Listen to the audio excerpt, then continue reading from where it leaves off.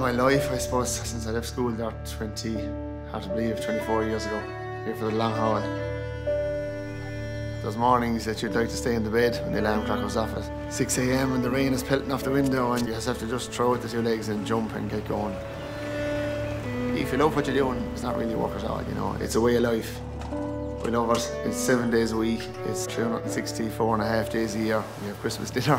I suppose we can sit down and relax that day. You want to be born into this. It's not something you're just going to say one day, I'm going to go dairy farming, because you wouldn't last 24 hours.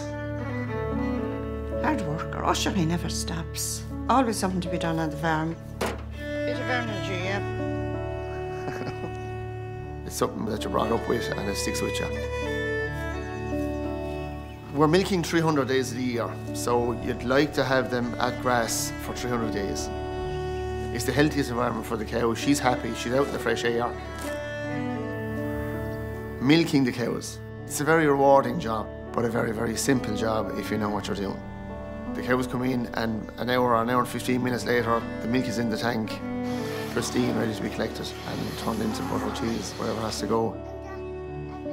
And Kerrygold is produced from our rich, creamy milk.